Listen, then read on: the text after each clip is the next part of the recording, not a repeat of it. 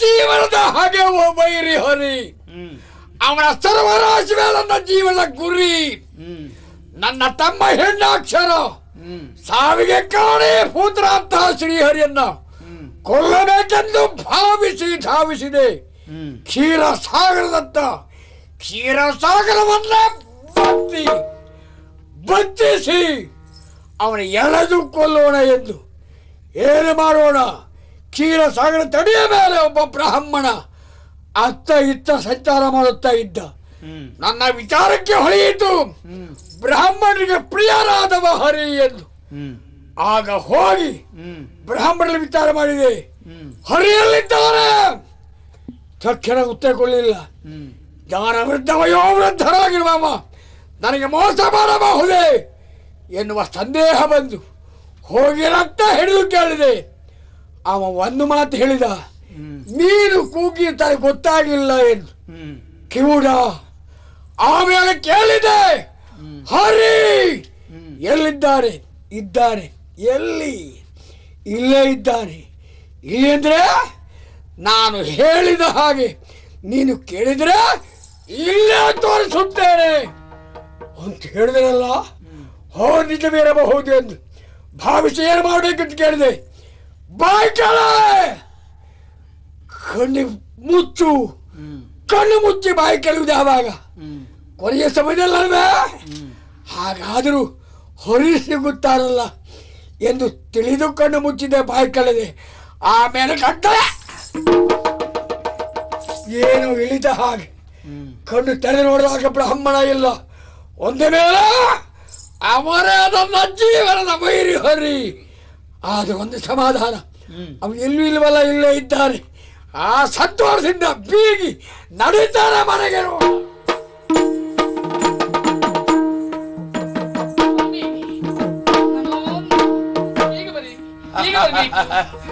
ಕಯಾದು ಪ್ರಭು, ಕ್ಷೇಮವಾಗಿದ್ದೀಯಾ? ಕ್ಷೇಮವಾಗಿ ಇದ್ದೇನೆ. ನನ್ನ ಕ್ಷೇಮ, ನನ್ನ ಕ್ಷೇಮ ಚಿಂತನೆ ಈ ಪ್ರಪಂಚಕ್ಕೆ ಬೇಕು. ಹೌದು, ಆದರೆ ಅವರಿಗೆ ಬೇಡವಲ್ಲ. ಯಾರು? ಹರಿ. ಅದನ್ನೇ ಹುಡುಕುವುದಕ್ಕೆ ಅಂತ ತಾವು ಹೋದವರಲ್ವೇ? ಹೌದು. ಎಲ್ಲಿ ಸಿಕ್ಕಿದ್ರೆ ಆ ಹರಿ? ಆ ಶತ್ರುವಿನ ಮೂಲೋಚ್ಚಾಟನೆ ಮಾಡಬೇಕೆಂದು ಹೋದ ಕ್ಷೀರ ಸಾಗರಕ್ಕೆ. ಆ ನೀರನ್ನೆಲ್ಲ ಬತ್ತಿಸಿ ಕೊಂದು ಬಿಡೋಣ ಎಂದು. ಆದ್ರೆ ಒಬ್ಬರ ದಶಿಂದರಾಗಿ ಲೋಕಕ್ಕೆ ಹಾನಿ ಆಗುತ್ತದಲ್ಲ ಹೌದು ಎಂದು ಭಾವಿಸಿ ನೀರು ಬತ್ತಿಸುವುದಕ್ಕೆ ಹೋಗಿಲ್ಲ. ಅತ್ತ ಇತ್ತ ಸಂಚಾರ ಮಾಡ್ತಿರುವ ಕಾಲದಲ್ಲಿ ಒಬ್ಬರನ್ನು ಕಂಡು, ಏನು ನಾನು ಹೇಗೆ ಸಂಚಾರ ಮಾಡ್ತಾ ಇದ್ರು ಅವನು ಹಾಗೆ ಸಂಚಾರ ಮಾಡ್ತಾ ಇದ್ದ. ಹೌದಾ? ಅವನೇ ಬ್ರಾಹ್ಮಣ. ಬ್ರಾಹ್ಮಣರು ಹರಿಗೆ ಬಹಳ ಹತ್ತಿರ ತಿಳಿದಿದ್ದೇನೆ. ಹೌದು. ಇವನನ್ನು ಕೇಳಿದ್ರೆ ತಿಳಿಯಬಹುದು ಎಂದು ಎಲ್ಲಿದ್ದಾನೆ ಅಂತ ತಿಳಿದುಕೊಳ್ಳಿ. ಬ್ರಾಹ್ಮಣರೇ ಈ ಕಡೆ ರಕ್ಷಾ ಕೊಡಲಿಲ್ಲ. ಅಯ್ಯೋ, ಯಾಕಿರಬಹುದು? ನನ್ನ ಸಮಯ ತಾತ್ಸಾರ ಇರಬಹುದೇ? ಅಲ್ಲ. ಆಮೇಲೆ ಗೊತ್ತಾಯ್ತು, ಕಿವಿ ಕೇಳಿಸುವುದಿಲ್ಲ. ಹಾಗೆ ಹತ್ತಿರ ಹೋಗಿ ಕೇಳಿದೆ, ಹರಿಯಲ್ಲಿದ್ದಾರೆ ಹೇಳಿದ್ರ? ಇಲ್ಲ ಇದ್ದ. ಹೌದಾ ಅಂತ ಹೇಳಿದ. ನನಗೆ ಆಶ್ಚರ್ಯ ಆಯ್ತು. ನನ್ನ ಕಣ್ಣಲ್ಲಿ ನಿಲ್ಬಲ್ಲ ಅವ. ಮೋಸ ಅಲ್ವಲ್ಲ, ಮೋಸ ಖಂಡಿತ ಅಲ್ಲ. ನಾನು ಹೇಳಿದಾಗ ಕೇಳಬೇಕು. ಕಾರ್ಯ ಸಾಧನೆ ಆಗಬೇಕಿದ್ರೆ ಏನನ್ನ ಮಾಡುವುದಕ್ಕೂ ತಾವು ಸಿದ್ಧ. ಯಾರ ಕಾಲನ್ನು ಹಿಡಿಯಬಹುದು. ಹೌದು ಎನ್ನುವಂತೆ ಅವ ಹೇಳಿದಾಗ ಕೇಳಿದ. ಏನು ಹೇಳಿದ? ಕಣ್ಣು ಮುಚ್ಚಬೇಕಂತ. ಕಣ್ಣು ಮುಚ್ಚಬೇಕು. ಬಾಯಿ ಕಳಿ. ಅಯ್ಯೋ, ಕಣ್ಣು ಮುಚ್ಚಿ ಬಾಯ್ತಾನೆ ಇದು. ಕಣ್ಣು ಮುಚ್ಚಿ ಬಾಯಿ ಕಳೆದ ಯಾವಾಗಲೇ ನಾನು ಅದನ್ನು ಹೇಳಬಹುದೇ?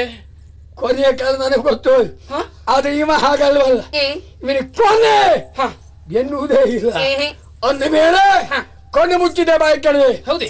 ಇದ್ದಕ್ಕಿದ್ದ ಹಾಗೆ ಗಂಟಲ್ಲಿ ಯಾವುದೋ ಒಂದು ವಸ್ತು ಕೆಳಗಿಳಿದ ಹಾಗೆ. ಹೌದಾ? ಹೊಟ್ಟೆನ ಸೇರಿದ ಹಾಗೆ ಕಣ್ಣು ತೆರೆದು ನೋಡಿದೆ. ಏನು? ನಾನು ಹೇಳಿದ ಆ ಅವ ಇಲ್ಲ, ಆ ಬ್ರಾಹ್ಮಣ ಇಲ್ಲ, ಅಲ್ಲಿಲ್ಲ. ನಾವು ಕೇಳಿದ ಅನುಭವದ ಮಾತು. ಅವ ಮಾಯಾವಿ, ಕಪಟಿಗ, ವಂಚಕ, ಏನನ್ನು ಮಾಡ್ತಾರೆ ಎಂದು ಅವ ನನ್ನ ಹೊಟ್ಟೆ ಸೇರಿದ್ದಾನೆ. ಹೌದೇ? ಹಿಡಿ ಇದನ್ನು, ಹಿಡಿ ಹಿಡಿ, ಬಡಿ. ಏನು ಸ್ವಾಮಿ ತಾವು ಹೇಳ್ತಾ ಇರುವುದು? ಇದನ್ನು ಈ ಆಯುಧದಿಂದ ನಿಮ್ಮ ಹೊಟ್ಟೆಗೆ ನಾನು ಹೊಡಿಬೇಕು ಅಂತ ಹೇಳ್ತೀರಾ? ನನ್ನಿಂದ ಅದು ಸಾಧ್ಯವೇ ಹೇಳಿ? ಯಾಕಿಲ್ಲ? ನಾನು ಆ ಕೆಲಸ ಮಾಡಬಹುದೇ? ಗಂಡ ಹಿಡಿದಾಗ ಕೇಳಬೇಕು. ಕೇಳಬೇಕಾದದ್ದು ಆಗುವುದಿಲ್ಲ ಅದು ನನ್ನಿಂದ. ನಾನು ಯಾರೆಲ್ಲ ಹೊಡೆದ್ರು ಏನು ಆಗುವುದಿಲ್ಲ. ಇಲ್ಲ ಪ್ರಭು, ನಿನಗೆ ಗೊತ್ತಿಲ್ಲ ಬಿಡು. ಅದು ಗಂಡ ಎನ್ನುವ ಗೌರವ. ಹೌದು ಬಿಡು, ಒಂದು ಸಮಾಧಾನ ಆಗಿದೆ. ಹರಿ ಎಲ್ಲಾದ್ರೂ ಹೋಗ್ತಾನೆ ಅಂದ್ರೆ ಹೋಗುವ ಹಾಗೆ ಹೇಗೆ ಭದ್ರ ಹೊಟ್ಟೆಯಲ್ಲಿ ಹೌದು ಈ ಹೊಟ್ಟೆಯೇ ಅವನ ಪಾಲಿಗೆ ಭದ್ರವಾಗಿದೆ ಹೋಗುವ ಹಾಗಿಲ್ಲ ಹೌದೇ ಮನುಷ್ಯರಿಗೆ ನಮ್ಮ ದ್ವಾರ ಎಲ್ಲಾದ್ರೂ ಹೊರಟು ಹೋದ್ರೆ ಸಾಧ್ಯವೂ ಉಂಟು ಹಾಗಾಗಿ ಒಂದು ಕೆಲಸ ಮಾಡು ಏನ್ ಮಾಡ್ಬೇಕು ಈ ಹೊತ್ತಿನ ನಿದ್ದೆ ಮಾಡಬೇಡ ನಾನು ಹೌದು ನಿದ್ದೆ ಮಾಡೋದು ಬೇಡವೇ ಬೇಡ ಸ್ವಾಮಿ ನಿದ್ದೆ ಬಿಟ್ರೆ ಬುದ್ಧಿ ಕೆಡುವುದಿಲ್ವೇ ಹೌದು ನಾನು ನಿದ್ದೆ ಮಾಡಿದ್ರೆ ನಮ್ಮ ಬುದ್ಧಿ ಹಾಳಾಗ್ತದೆ ಹೌದು ಆದ್ರೂ ನವದ್ವಾರವನ್ನು ಬಂಧಿಸಿ ಆ ಹರಿಯನ್ನು ಇಟ್ಕೊಳ್ತೇವೆ ಹೋಗೋಣ ಬನ್ನಿ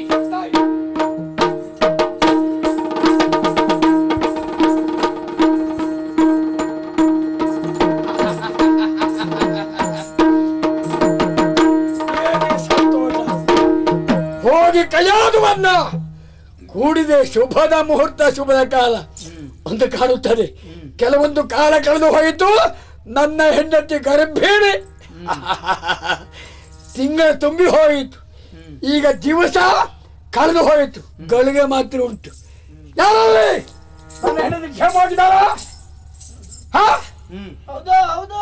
ಏನು ಇಲ್ಲ ಮಗು ಹುಟ್ಟಿದೆ ಗಂಡು ಹೆಣ್ಣು ಗಂಡು ಪುತ್ರ ಜನಿಸಿದ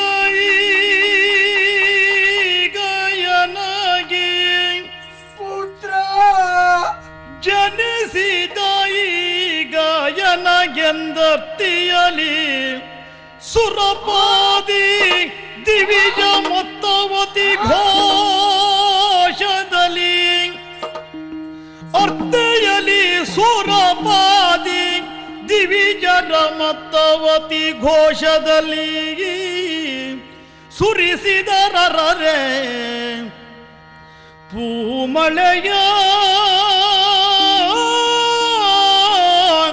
ಚಿತ್ರವಲ್ಲಿದು ನೋಡಲವದಿರು ಪ್ರತ್ಯರದರಿಂದನಗೆ ಮಾನವ ಅವರು ಯಾರು ನನ್ನ ಪಾಲಿಗೆ ಚಿತ್ರವಲ್ಲಿದು ನೋಡಲವದಿರು ಪ್ರತ್ಯರದರಿಂದನಗೆ ಮಾನವ ಇತ್ತರೆಂದೆನು ತೈ ತಂದು ಕಂಡನು ಜನಿಸಿ ದರ್ಭಕನ ಮಾನವ ಇತ್ತರೆನು ತೈ ತಂದು ಕಂಡನು ಜನಿಸಿ ಅರ್ಭಕನ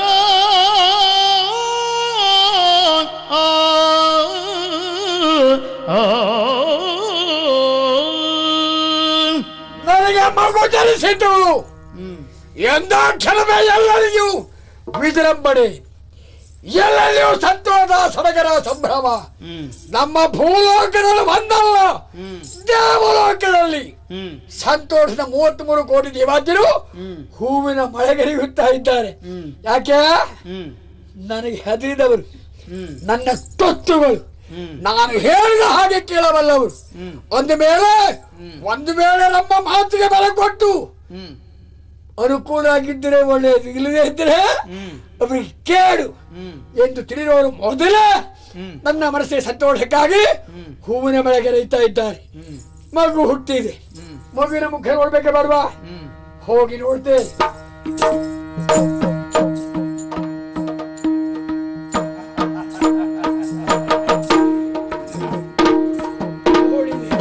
ಅಷ್ಟು ಸಾಕೆ ಕೈಯಾದು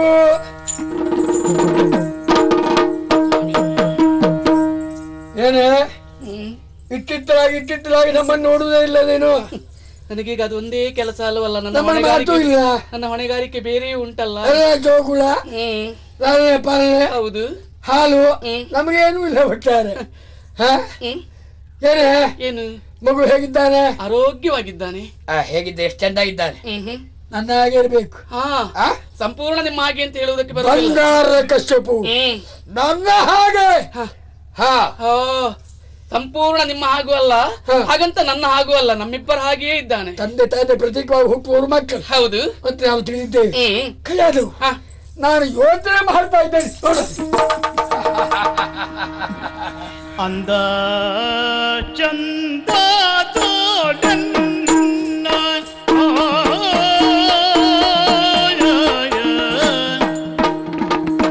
ಅಂದ ಚಂದ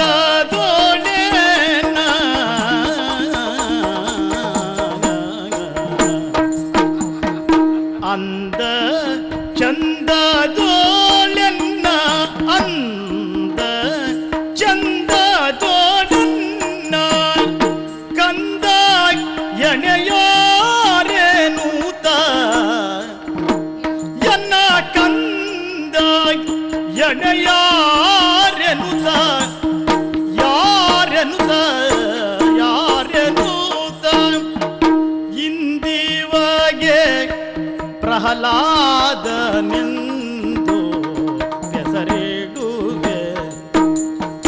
ಇಂದಿವಗೆ ಪ್ರಹ್ಲಾದ ಪ್ರಹ್ಲಾದ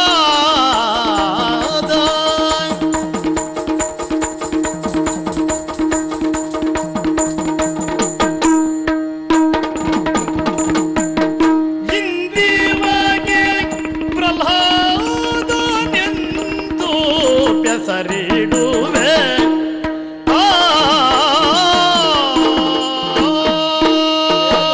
ಸ್ವಾಮಿ ನಿನ್ನಿಂದ ಕೈ ಜಾರನಲ್ಲ, ಎಲ್ಲಿ ಹೋದ? ಆ ಕಡೆ ಹೋಗ್ತಾ ಇದ್ದಾನೆ ನೋಡಿ. ಈ ಕಡೆಗೆ ಬಂದ. ಅಯ್ಯೋ ಇಲ್ಲಿ ಆ ಕಡೆ ಓಡಿದ, ಅಲ್ಲಿ ಹಾರಿದ. ಅಯ್ಯೋ ಅಷ್ಟು ಎತ್ತರ ಏರ್ಬೇಡ ಮಗನೇ. ಜಾರಿ ಬಿದ್ದಲ್ಲಿ ಹೋಗಿ ಎತ್ಕೊಂಡು ಬಾರೆ. ಕೈ ಅದು ಇದು ಬಾಲಲೀಲಿ. ಆ ಸಂತೋಷ, ಆ ಸಡಗರ ಸಂಭ್ರಮದಲ್ಲಿ ತಂದೆ ತಾಯಂದಿರ ಹೃದಯ ಆನಂದದಿಂದ ತುಂಬಿಕೊಳ್ಳುತ್ತದೆ. ಹೌದು, ಅಷ್ಟೆಲ್ಲೇ ಮುಕ್ತಾಯವೇನೆ. ನನ್ನ ಮಗನಿಗೆ ಯಥಾಯೋಗ್ಯವಾದ ಹೆಸರು ಬೇಕೋ ಬೇಡ? ಹೆಸರು ಬೇಕೇ ಬೇಕು. ಹೆಸರಿಲ್ಲದೆ ಇದ್ರೆ ಕರೆಯುವುದಕ್ಕಾಗುವುದಿಲ್ವಲ್ಲ. ನಾವು ಕರೆದ ಹಾಗೆ ಮಗ ಮಗ ಅಂತ ಎಲ್ಲರೂ ಹೇಳುವುದಕ್ಕಾಗುವುದಿಲ್ಲ. ಅವರೆಲ್ಲ ಕರೆದ್ರೆ ಹಾಗಾಕೊಡು. ಪ್ರಹ್ಲಾದ ನೋಡಲ್ಲಿ ನನ್ನ ಮಗನ ಹೆಸರು ಗಗನ ಮಂಡಲದಲ್ಲಿ ಸುಂದರವಾಗಿ ಚಂದ ಆಹ್ಲಾದದಿಂದ ಬೆಳಗುತ್ತಿರುವ ಆ ಚಂದ್ರಮನ ಹೊಳಪು ಬೇಕೋ ಮಗುವಿನ ಮುಖದಲ್ಲುಂಟು. ಆದ್ರಿಂದ ಪ್ರಹ್ಲಾದ ಪ್ರಹ್ಲಾದ ಯಾವುದು? ಪ್ರಹ್ಲಾದ. ಹೌದಾ? ಅದು ಪ್ರಹ್ಲಾದ ಎಂದು ಕರೆದದ್ದು ಹೌದು, ಹೆಸರಿಟ್ಟಿದ್ದು ಹೌದು. ಹೌದು. ಮಗನಿಗೆ ಎಷ್ಟು ವರ್ಷ ಆಯ್ತು ನೋಡಿದೆ ನೀನು? ಎಷ್ಟಾಗಿದೆ? ಮೊನ್ನೆ ಹುಟ್ಟಿದ್ದಲ್ವ ಮಗು? ಹೌದಾ? ವರ್ಷ ಆಗಿ ಹೋಯ್ತಾ ಈಗ? ನಿನಗೆ ಗೊತ್ತಾಗಿಲ್ಲ, ನಮಗೂ ಗೊತ್ತಾಗ್ಲಿಲ್ಲ. ಈಗ ಈಗ ಬುದ್ಧಿ ಹೊಳಿತಾ ಇದೆ. ಆ ಮಗುವಿನ ಮುಖದಲ್ಲಿ ಯಾವುದೋ ಆಸೆ, ಯಾವುದೋ ಆಕಾಂಕ್ಷೆ ಅವಳ ಮುಖದಲ್ಲಿ ಎಂದು ಹೊಳಿತಾ ಇದೆ. ಕಾರಣ ಯಾವುದೋ ಒಂದು ಉದ್ದೇಶ ಇರಬೇಕು. ಕಾರಣ ನನಗೆ ಗೊತ್ತು. ಏನು? ಈ ಅಪ್ಪನ ಮಗನೇ ಅಲ್ವಾ? ಹೌದು. ವಿದ್ಯಾಕಾಂಕ್ಷೆ ನಮ್ಮ ಮಗು. ಹೌದು, ವಿದ್ಯಾಭ್ಯಾಸಕ್ಕೆ ಹೋಗುವಷ್ಟು ಪ್ರಪಂಚದ ಮಕ್ಕಳು ಬೆಳೆಯಬೇಕಿದ್ರೆ ಬೇಕು ಸಂಸ್ಕಾರ. ಹೌದು, ಸಂಸ್ಕಾರ ಆಗಬೇಕಿದ್ರೆ ವಿದ್ಯೆ ಅನ್ನೋದು ಬೇಕೇ ಬೇಕು. ವಿದ್ಯೆಯಿಂದ ಬುದ್ಧಿ ಹೌದು ಬೆಳೀತದೆ. ತಮ್ಮ ಜೀವನ ವಿಕಾಸದತ್ತ ಸಾಗುವುದಕ್ಕೆ ಅವಕಾಶ. ಹೌದು. ನನ್ನ ಮಗನಿಗೆ ಎಷ್ಟು ವರ್ಷ ತಿಳ್ಕೊಂಡೇನು? ಎಷ್ಟು ವರ್ಷ ಆಯ್ತು? 5 ವರ್ಷ ಆಯ್ತಾ? ತುಂಬಿದುದು 5. ಅಯ್ಯಯ್ಯೋ, ಈ ಸಮಯದಲ್ಲಿ ಮಗನಿಗೆ ವಿದ್ಯಾಭ್ಯಾಸ ಆಗ್ಬೇಕಲ್ಲ. ಸ್ವಾಮಿ, ಒಂದು ಕೆಲಸ ಮಾಡೋಣ. ಈಗ ವಿದ್ಯಾಭ್ಯಾಸ ಮಗುವಿಗೆ ಆಗಬೇಕು ಅಂತಿದ್ರೆ ನೀವೇನು ಕಲಿತದ್ದು ಕಡಿಮೆ ಹೇಳಿ, ನೀವು ಹೇಳಿಕೊಟ್ರೆ ಆಗುದಿಲ್ವಾ? ನಾನು ಕಲಿತದ್ದು ಒಂದೇ. ಹೌದು, ನೀವೇ ಪಾಠ ಪ್ರಪಂಚಕ್ಕೆ ಕೊಡುವಷ್ಟು ಅಮಲ ಉಂಟು. ಹೌದು, ಅದು ಕೊಡ್ಲಿಕ್ಕೆ ಹೋಗುದಿಲ್ಲ. ಬೇಡ, ಹಾಗಿದ್ರೆ ಬೇಡ ಬಿಡಿ, ನಾನೇ ಹೇಳಿಕೊಡ್ತೇನೆ ಮಗನಿಗೆ. ನಿನಗೆ ಸಾಕಾಗ್ತದ? ಸಾಕಾಗುದಿಲ್ವಾ? ನಾವು ಹೇಳ್ಕೊಡುವ ಹಾಗಿಲ್ಲ. ಹಾಗೆ ನಮಗೆ ರಾಜಕೀಯ ಹಾಗೆ ಹಾಗಾಗಿ ನಮ್ಮ ಗುರುಗಳು ಅವ್ರನ್ನೇ ಕರೆಸಿದ್ರೆ ಹೇಗೆ? ಅಯ್ಯೋ, ಗುರುಮಠಕ್ಕೆ ಮಗುವನ್ನು ಕಳುಹಿಸಿ ಕೊಡುವುದಾ? ಗುರುವಿನ ಸನ್ನಿಧಾನದಲ್ಲೇ ಮಕ್ಕಳಾದವರು ಇರಬೇಕು. ಅಯ್ಯೋ, ಆ ಒಂದು ಕೆಲಸ ಮಾಡೋಣ ಸ್ವಾಮಿ. ಗುರುವನ್ನೇ ನಮ್ಮ ಅರಮನೆಗೆ ಕರೆದಿಟ್ಟು ಪಾಠ ಹೇಳುವುದಕ್ಕೆ ಹೇಳೋಣ. ಆಗದು. ತಂದೆ ತಾಯಂದಿರ ಮಮತೆಯಲ್ಲಿ ಬೆಳೆಯಬಾರದು ಮಕ್ಕಳು. ಅದು ವಿದ್ಯೆ ಕುಂಠಿತವಾಗುತ್ತದೆ. ಅವ್ರನ್ನೇ ಕರೆಸಿಕೊಳ್ಳೋಣ. ಹೌದಾ? ಯಾರಲ್ಲಿ ಕಣ್ಣಾಮೃತಿ ಬರಲಿಕ್ಕೆ ಹೇಳಿ. ಆದಿತ್ತು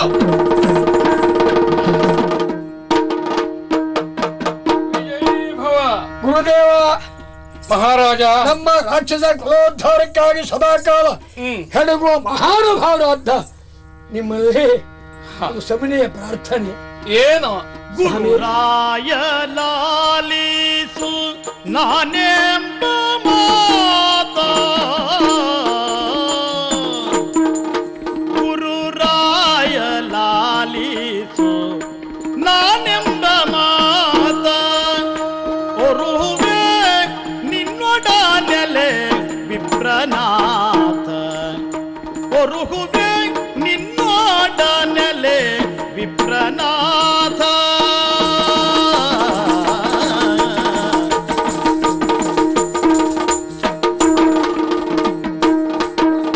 ಹರನೋಲು ಮೇಯೊಳತಿ ಸುಗುಣನಾಗಿರುವ, ಹರನೋಲು ಮೇಯೊಳ ಅತಿ ಸುಗುಣನಾಗಿರುವ, ತರಳ ಪ್ರಹ್ಲಾದಗೆ ಕಲಿಸು ಬರಹವ, ಸರಳ ಪ್ರಹ್ಲಾದಗೆ ಕಲಿಸು ಬರಹವ.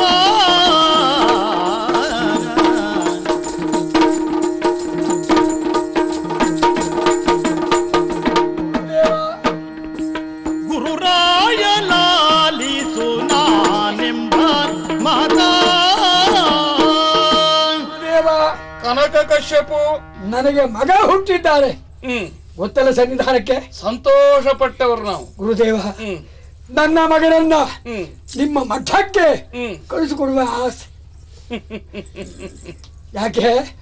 ವಿದ್ಯಾಭ್ಯಾಸ ಆಗಬೇಕು, ನನ್ನ ಮಗ ಬೆಳಿಬೇಕು, ಬುದ್ಧಿವಂತನಾಗಬೇಕು, ಲೋಕ ಮಾನ್ಯತೆ ಪೀಠವನ್ನ ಏರಬೇಕು ಎಂದು ಭಾವಿಸಿ ತಮ್ಮನ್ನು ಕರೆಸಿದ್ದೇನೆ. ನನ್ನ ಮಗನಿಗೆ ವಿದ್ಯಾ ಸಂಸ್ಕಾರ ನೀಡಿ. ಮಹಾರಾಜ, ತಂದೆ ತಾಯಿಗಳಿಗೆ ಮಗನ ಬೆಳವಣಿಗೆ ಎಷ್ಟಾದ್ರೂ ಇನ್ನೂ ಆಗಲಿ ಎಂಬ ಅಪೇಕ್ಷೆ, ಆಸೆ, ಆಕಾಂಕ್ಷೆ ಇದ್ರೆ ಆಶ್ಚರ್ಯ ಅಲ್ಲ. ಹೌದು. ಆದ್ರೆ ವಿದ್ಯೆ ಎನ್ನುವುದನ್ನು ಕಲಿಯಬೇಕಿದ್ರೆ ಅವರಿಗೊಂದು ವಯಸ್ಸು ಎನ್ನುವುದು ಸಂಪ್ರಾಪ್ತವಾಗಿರಬೇಕಾಗ್ತದೆ. ಹೌದು. ಮೊನ್ನೆ ಹುಟ್ಟಿದ ನಿನ್ನ ಮಗ, ಆ ಸಂತೋಷದಲ್ಲಿ ಇನ್ನೂ ನಾವು ಕ್ಷಣಗಳನ್ನು ಮಾತ್ರ ಕಳೆದಿದ್ದೇವೆ ಎಂದು ಭಾವಿಸ್ತಾ ಇದ್ದೇವೆ. ಇಷ್ಟು ಬೇಗ ಗುರುಮಠಕ್ಕೆ ಕಳಿಸುವ ಆಲೋಚನೆ ಮಾಡಿದ್ದೀಯಲ್ಲ. ನನ್ನ ಹೆಂಡತಿ ಕೈಯಾದು ಹೇಳಿದ್ವು ಅದೇ, ಮೊನ್ನೆ ಹುಟ್ಟಿದ ಮಗು. ಅದು ನನಗೂ ಹಾಗೆ ಇತ್ತು. ಆದ್ರೆ ಬುದ್ಧಿ ಎಚ್ಚರಿಸಿತು. ನಿನ್ನ ಮಗ ಸಣ್ಣವನಲ್ಲ, 5 ವರ್ಷ ತುಂಬಿದೆ. 5 ವರ್ಷ ತುಂಬಿದ ನನ್ನ ಮಗನಂತ ಪ್ರಹ್ಲಾದರನ್ನ ಕೊಂಡು ಹೋಗಿ ಅವನ ಬೆಳೆಸಿ. ಆಗಲಿ, ಬಹಳ ಒಳ್ಳೆಯದು. ಓ ಮಗನೇ, ಬಾರಿ. ಎಲ್ಲಿದ್ದಾನೆ?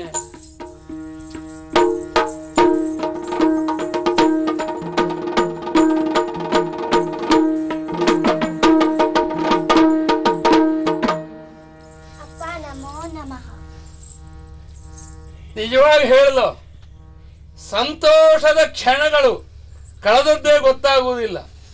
ಆದ್ರೆ ಇವನನ್ನು ನೋಡಿದ್ರೆ ಈಗ 5 ವರ್ಷ ಅಲ್ಲ ಅಂತ ಕಾಣ್ತದೆ. ಎಷ್ಟು ವರ್ಷ ಹೆಚ್ಚಾಗಿರಬಹುದು ಅಂತ ಹೇಳುವುದೇ. 21. ಹಾಗೆ ಒಳ್ಳೆ ಬೆಳವಣಿಗೆಯನ್ನು ಕಾಣಬಹುದು. ಸ್ವಾಮಿ, ಬೆಳವಣಿಗೆ ಎನ್ನುವುದಕ್ಕಿಂತ ತಂದೆ ಆಗುತ್ತ ನಾವು ಹೇಗಿದ್ದೇವೆ. ಹೌದು. ಇದನ್ನ ಹಿಡಿದಕ್ಕೆ ಗೊತ್ತಾಗುದಿಲ್ಲ ನಿಮ್ಗೆ. ನಾನೇ ಹೆತ್ತ ಮಗು ಅಲ್ವೇ? ಹೌದು, ನನ್ನ ಕಂಡು ಗೊತ್ತಾಗ್ತದೆ. ನಾವು ಹೇಗಿದ್ದೇವೆ, ನಮ್ಮ ಮಗ ಹೇಗಿರ್ಲಿಕ್ಕಿಲ್ಲ. ಅಗೊಳ್ಳಿ ನಮ್ಮಂತವ್ರ ಬುದ್ಧಿಗೆಲ್ಲ ಹೊಳೆಯುವುದಿಲ್ಲ, ನಿಮ್ಮಂತವ್ರಿಗೆ ಹೊಳೆಯುವುದು. ಸ್ವಾಮಿ, ಅವ್ರು ಯಾರು ಗೊತ್ತಾ? ಗುರುಗಳು. ನಮ್ಮ ಜೀವನವನ್ನು ತೀಡಿ ಲೋಕದ ಮುಖಕ್ಕೆ ನಾವು ಏನು ಎಂಬುದನ್ನು ಕಾಣಿಸಿಕೊಡು. ಮತ್ತು ಅವ್ರಿಗೆ ನಮಸ್ಕಾರ ಮಾಡಿಬಿಡು. ಹೋಗು ಮಗು. ಹೇಗೆ? ಆಯುಷ್ಮಾನ್ ಭವ. ಸ್ವಾಮಿ, ಎದ್ದೇಳು. ಇದು ಹುಟ್ಟಿದ ಸಂಸ್ಕಾರ. ನನ್ನ ಮಗ. ಹೌದು ಹೌದು. ನಿನ್ನ ಮಗನು ಹೌದು ಬಿಡು. ನಮ್ಮ ಮಗ ಅಂತಾದ್ರೂ ಹೇಳಿ, ನನ್ನ ಮಗ ಮಗನೇ, ಹೋಗು. ವಿದ್ಯಾಪೀಠವನ್ನು ಸೇರಿ ಬಹಳ ಚುರುಕಾಗಿ, ಬಹಳ ಬುದ್ಧಿವಂತರಾಗಿ, ಮಹಾಮೇಧಾಶಕ್ತಿಯನ್ನು ಪಡೆದು ಲೋಕದಲ್ಲಿ ಉತ್ತುಂಗ ಕೀರ್ತಿಗೆ ಪಾತ್ರನಾಗಿ ಬಾಳು ಮಗನೇ. ನಿನ್ನ ಬಾಳು ನಿನ್ನ ಅಪ್ಪನ ಹಾಗೆ ಬಂಗಾರವಾಗಲಿ ಕಂದ. ಸ್ವಾಮಿ, ನಾನು ಮಗುವಿನ ಜೊತೆಗೆ ಕೆಲವು ದಿವಸ ಹೋಗಿ ಪಾಠಶಾಲೆಯಲ್ಲಿ ಇದ್ದು ಬರಲೇ. ನಾವಿಬ್ರು ಹೋಗೋಣ. ಮತ್ತೆ ನೀವ್ ಯಾಕೆ ಬರುವುದು ಹೇಳಿ? ನೀನು ಹೋಗುದಕ್ಕೆ? ಅಯ್ಯೋ, ಮಗುವನ್ನು ಒಬ್ಬಳನ್ನೇ ಅಲ್ಲಿ ಬಿಡ್ಬೇಕಲ್ವೇ? ಹೌದು, ಬಿಟ್ಟಿರುವುದಕ್ಕೆ ಆಗುವುದಿಲ್ಲ ನನ್ನಲ್ಲಿ. ನನ್ನ ಹತ್ರ ಆಗ್ತದ? ಕೈಯಾದ ಹುಟ್ಟಿದ ಸಂಗತಿ ಹೇಳ. ತಂದೆ ತಾಯಿನ ಮೋಹದ ಪಂಜರದಲ್ಲಿ ಮಕ್ಕಳು ಇರಬಾರದು. ಹೌದಿ. ಆ ಪಂಜರವನ್ನು ಬಿಟ್ಟು ಲೋಕದ ಅದ್ಭುತವಾದಂತಹ ಪಂಜರದಲ್ಲಿ ಕಾಲ ಕಳೆಯಬೇಕಾದ ಮಕ್ಕಳಾದರೂ ಹೊಣೆ. ಹೌದಾ? ಅವರ ಬೆಳವಣಿಗೆ ನಾವು ಹಾಳು ಮಾಡಬಾರ್ದಲ್ಲ. ಹಾಗಾಗಿ ಹೋಗು ಮಗು. ಮನಸ್ಸಿಲ್ಲದಿದ್ರು ಕಳುಹಿಸಿ ಕೊಡುವುದು ಅನಿವಾರ್ಯ ಅಂತ ಆಯ್ತು.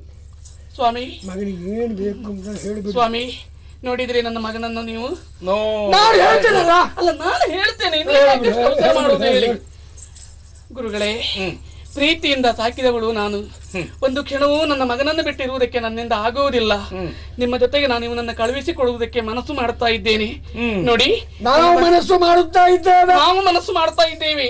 ಮತ್ತೆ ಒಬ್ಬರ ಕಥೆ ಯಾಕೆ ಸ್ವಾಮಿ? ಎಲ್ಲಿಯಾದ್ರೂ ನನ್ನ ಮಗನಿಗೆ ಹಸಿವೆ ಆದ್ರೆ ಆ ಹೊತ್ತಿಗೆ ಪಾಠ ಹೇಳಬೇಡಿ ನೀವು. ಹೌದು, ಹಸಿವನ್ನು ನಿವಾರಿಸಿಕೊಡುವುದಕ್ಕೆ ಏನಾದ್ರೂ ಉಪಹಾರ ಕೊಡ್ಲೇಬೇಕು ನೀವು. ಉಪಹಾರ ಯಾಕೆ ಕೊಡುದು? ಹಾಲು ಕೊಡ್ಬೇಕು ಅಂತ ಹೇಳುವುದು. ನಿಮ್ಮ ಮಗನಿಗೆ ಏನೇನು ಆಹಾರದ ಅಭ್ಯಾಸ ಆಗಿದೆಯೋ? ಹಾಲು ಕುಡಿತಾ ಇದ್ದ ಮಗ. ಗುರು ಮಠದಲ್ಲಿ ಹಾಲು ಎಲ್ಲ ಉಂಟು? ನಿಮ್ಮ ಮಠದಲ್ಲಿ ಹಾಲಿಲ್ವಾ? ನಾವು ವಿದ್ಯೆಯನ್ನೇ ಎಲ್ಲವೂ ಆಗಿ ನೀಡುವವರು. ಒಂದು ಕೆಲಸ ಮಾಡಿ, ನಾನು ನಮ್ಮ ಅರಮನೆಯಿಂದಲೇ ಹಲವು ಹಸುಗಳನ್ನ ಕಳುಹಿಸಿ ಕೊಡ್ತೇನಂತೆ. ಹಸುವಿಗೆ ಮೇವು? ಅಯ್ಯೋ, ಅರಮನೆಯಿಂದಲೇ ವ್ಯವಸ್ಥೆ ಮಾಡ್ತೇನೆ ನಾನು. ಮೇವು ಹಾಕುವವರು? ಅಯ್ಯೋ, ಅದಕ್ಕೆ ಬೇರೆ ಜನನ್ನ ಕಳುಹಿಸಿ ಕೊಡೋಣ. ಆಗ್ಲಿ ಅಂತೆ. ಆಯ್ತೆ ನೋಡಿ. ಇಷ್ಟೆಲ್ಲ ಆದ್ರೆ ಅಷ್ಟೆಲ್ಲ ಜನರಿಗೆ ಅಡುಗೆ ಮಾಡುವುದಕ್ಕೆ ಜನ ನಮ್ಮ ಮನೆ ನೋಡಿ ನೀವು ಯೋಚನೆ ಮಾಡಬೇಕಾಗುತ್ತಿಲ್ಲ, ಎಲ್ಲವೂ ನಮ್ಮ ಅರಮನೆಯಿಂದಲೇ ವ್ಯವಸ್ಥೆಗೊಳಪಡುತ್ತದೆ. ಇದಕ್ಕಿಂತ ಸುಲಭ ಒಂದು ಉಪಾಯ ಉಂಟು. ಏನು? ನಮ್ಮ ಪಾಠಶಾಲೆನೇ ನಿಮ್ಮ ಮನೆಗೆ ತೊಂದರೆ ಆಗಿದೆ. ಅದೇ ಹಾಗೆ ಮಾಡುವುದು ಒಳ್ಳೆಯದು ಅಂತ. ನಿನಗೆ ಹೌದು, ನಮ್ಗೆ ಹಾಗಲ್ಲ. ಪಾಠಶಾಲೆ ಆಗಿರ್ಬೇಕು. ಹೌದಾ? ಅದು ಅರಮನೆ ಶಾಲೆಯಾಗಿ ಕೂಡುದು, ಎತ್ತರ ಇರಲಿ. ಮಹಾರಾಣಿ, ಸುಖೋಪಭೋಗ ಅಲ್ಲ, ಹಾಗಲ್ಲ. ವಿದ್ಯಾಭ್ಯಾಸ ಎನ್ನುವುದು ಸಾಧಕ ವಿದ್ಯಾ, ಅದು ಸಾಧನೆಯಿಂದಲೇ ಬರುವಂತಹದ್ದು. ಅದಕ್ಕೆ ತಕ್ಕದಾದಂತಹ ವಾತಾವರಣ, ಅದನ್ನೇ ಪಾಠಶಾಲೆ ಅಂತ ಕರೀತಾರೆ. ನೀವು ಈ ವ್ಯಾಮೋಹದ ಬಂಧನದಲ್ಲಿ ನಿಮ್ಮ ಮಗನ ಬೆಳವಣಿಗೆಯನ್ನು ಹಾಳು ಮಾಡಬಾರ್ದು. ಆಗಲಿ ಅಂತೆ. ಹೊಡಿಬೇಡಿ ಮಗನಿಗೆ. ನಾವೇನು ಕಟುಕರೇ ತಾಯಿ? ಹಸುವೆ ಆಗದೆ ಇದ್ದಾಗ ಹೊಡೆದ್ರು ತಪ್ಪೇನೂ ಇಲ್ಲ. ಶಿಕ್ಷಣ ಬರಬೇಕು. ನಮಗದೇ ಸಾಮಾನ್ಯ ವ್ಯಕ್ತಿ ಒಬ್ಬ ವಿದ್ಯಾರ್ಥಿ ಆಗುವಂದ್ರೆ ಸಮಸ್ಯೆ ಆಗೋದಿಲ್ಲ. ಈ ದೊಡ್ಡವ್ರ ಮನೆ ಮಕ್ಕಳಿಗೆ ಕಲಿಸುವ ಸಮಸ್ಯೆ ಆಗೋದು. ಸ್ವಲ್ಪ ಅಪವಾದ ಬೇಡ. ಅಲ್ಲಲ್ಲ, ಅದು ಹೊರತಾಗಿ ನಾವಿದ್ದೇವೆ. ನೀವು ಅಲ್ಲಲ್ಲ, ನಿಮ್ಮಂತ ದೊಡ್ಡವ್ರ ಬಗ್ಗೆ ಅಲ್ಲ ಹೇಳಿ, ನಿಮ್ಮನ್ನ ಕಳಿಸಿ ಹೇಳಿಸುವ ಯೋಗ್ಯತೆ ನಮಗಿದೆ. ಆದ್ರೂ ಯಾಕೆ ಕಳಿಸ್ತೇವೆ? ಸ್ವಲ್ಪ ವಿಚಾರ ಮಾಡಿ. ದೊಡ್ಡವರ ವ್ಯವಹಾರ ಇದು. ನಮ್ಮಂತ ಎಲ್ಲವರು ಹಾಗಲ್ಲ, ಎಲ್ಲವರಂತವರಲ್ಲ. ಹೋಗಿ ಬಾಬಾ ಪ್ರೀತಿಯಿಂದ ಕಳಿಸ್ಕೊಡಿ. ಶುಭ ಮಗು.